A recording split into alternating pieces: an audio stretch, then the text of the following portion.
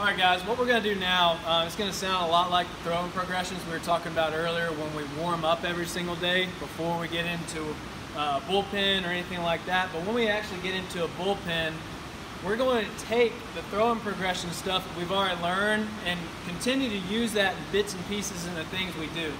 And what we're about to do right now is we're going to work on up, down, and out. And that's just a saying that you want to tell to yourself to know what your body is feeling like and doing as you're coming down the mound, delivering your pitch to your catcher.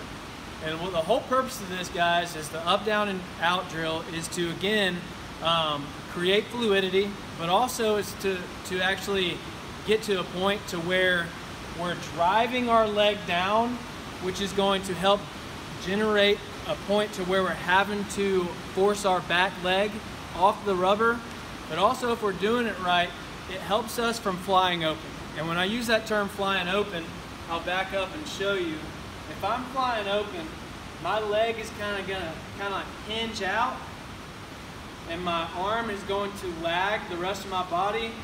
I'm going to expose a lot of my lats right here, and that everything just gets so far behind the rest of my delivery to the plate, where a lot of times if I'm left-handed, the ball's going to be away from a righty, possibly even high. It basically just takes away the consistency. So what we're trying to do is to create a muscle memory that is leading the force of our body downhill where it's nice and balanced and our body is closed off to the point where we're throwing. Remember, we worked on a lot in throwing progressions of getting the ball out front. If I'm flying open, there's no way that I can get the ball out front with a fastball in the way that I want to so I can be consistent. So there's lots of different points of why up, down, and out is important, and I'm going to walk us through slowly, and then I'm going to kind of go through really fast the way it should look like in a bullpen.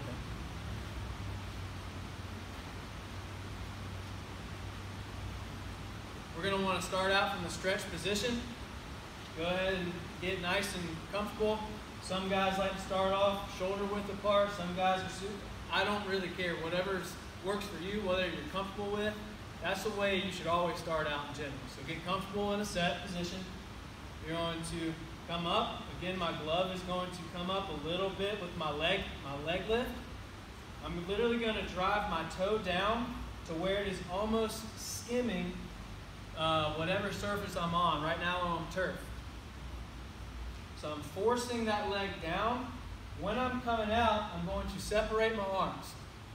There's a saying that I always like to use, I've always used it, is toes, elbows, and nose. They should all be going towards the same place. And if we're doing that, that's going to help us get to the point where we want to be when we're pitching, getting out front with that fastball or that changeup, whatever pitch we want to do.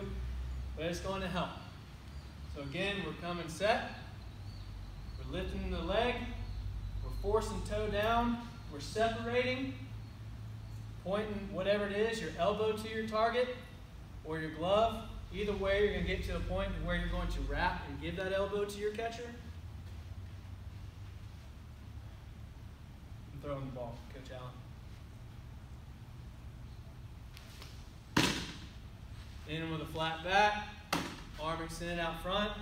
But this is what it should feel like when you're in a bullpen. When we're working on up, down, and outs.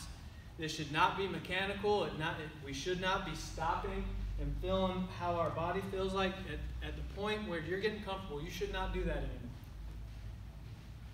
You're telling yourself in your mind, I'm up, down, out. I'm finishing with a little bit of a leg kick. We'll work on something in a minute. It's going to help us with that. But again, I'm generating power from my back leg. I'm balanced all the way through. My toes are going to end. I didn't talk about this a little while ago, but if I'm doing this correctly, I'm lifting my leg, I'm generating that power. My toe, when I land, should be the first thing that touches, the instep. So the balls of my feet should be touching. It should be a little bit closed off. By that, we don't want my heel to touch first where everything is parallel. Do not want my toes to go straight towards my catcher. But I want to be a little bit closed off where I can pivot and then get my catcher. Toes, elbows, nose, it all works out together. One more time, Coach Bellflower. Up, down, out.